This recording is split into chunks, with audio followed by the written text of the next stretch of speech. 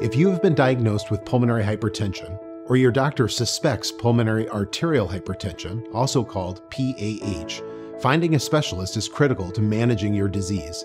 Start by discussing your options with your primary healthcare provider. You can ask your provider who they recommend, how a specialist can help, what kind of care or test you might need, and what to expect during your first visit. Your doctor can send your medical records before your first visit. Bring a list of questions, and if you can, a trusted friend or family member with you. When a patient is referred to me, I review their medical history and past tests. I may order additional tests or request a repeat test for accuracy.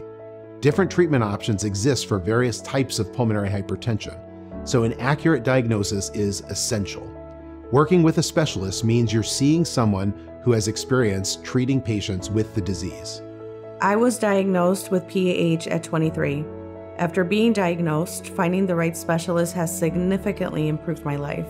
Before finding my specialist, my symptoms were poorly controlled. Now, I have a customized treatment plan that's just right for me. The care I receive allows me to feel well enough to do the things I enjoy and live a good life with my daughters.